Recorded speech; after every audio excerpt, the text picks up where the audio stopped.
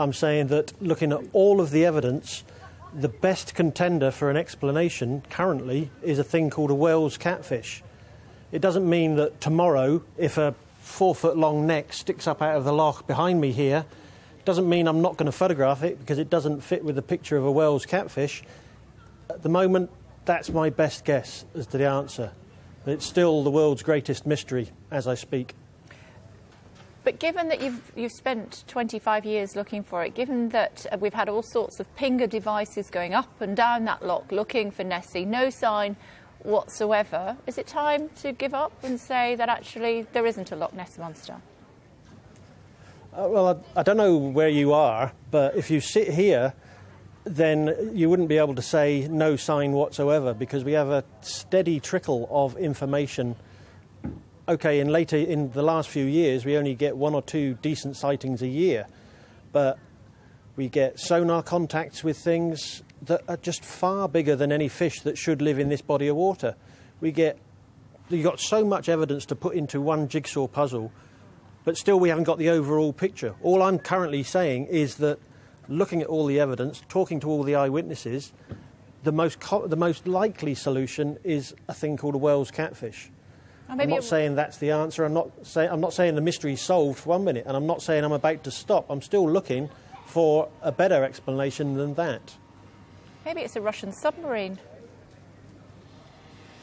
Well, I think if we had a Russian submarine in Loch Ness, then that would be a world-class incident, mystery in itself. So if I end up photographing that, then so be it.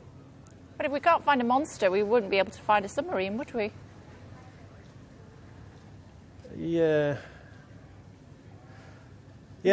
I suppose you're right. Yeah, I don't know. It would have to come in by road, though, wouldn't it? So I think we'd see it coming through the centre of Inverness. Yeah, you've got a point. I suppose the same with the monster, but maybe not. I mean, 25 years on the edge of the loch, looking for the Loch Ness monster, not found him, given up your home, given up your job, given up your girlfriend. Was it all worth it? I'm absolutely and utterly in my utopia, living here on the shores of the Loch, trying to solve what I say is one of the world's greatest mysteries. And the more that an individual looks at the evidence, the more you realise we do have something to be explained here.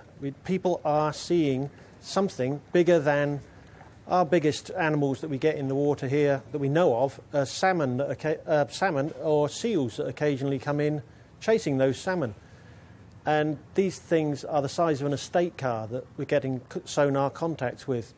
So I'm here to identify that. I'm quite happy doing that as well. Steve, 25 years you've been doing it. Sky News has been on the air longer than 25 years. And the joke used to be in the early days that more people had seen the Loch Ness Monster than had seen Sky News. Now something like 130 million people see Sky News, and still nobody's seen the Loch Ness Monster. How many people go to church every Sunday? We've got photographs of Nessie, we've got sonar contacts, we've got eyewitness accounts. We've got more evidence than there is for God. You're not comparing Nessie to God, though, are you? I'm not comparing. It's not the same thing. This is an explainable phenomena. OK, but you're going to carry on? Yeah, I'm here for the next decade, yeah. Unless I go and solve it. If tomorrow I get the conclusive proof of whatever's in here, then that's me. I'll have to go off and solve another lakes monster, international monster hunter. That's my next career, once I solve this one. Well, good luck to you. Maybe she just appears when you've gone to sleep or something, I don't know. Well, I've covered that possibility occasionally, so, yeah. We've still not solved it yet, but the mystery still remains. There is something to be explained in Loch Ness. Absolutely. Maybe you'll chat to us if you do find her, or him. Don't know which one it is. But it's great to talk to you, Steve. Thanks so much indeed for joining us. Thank you.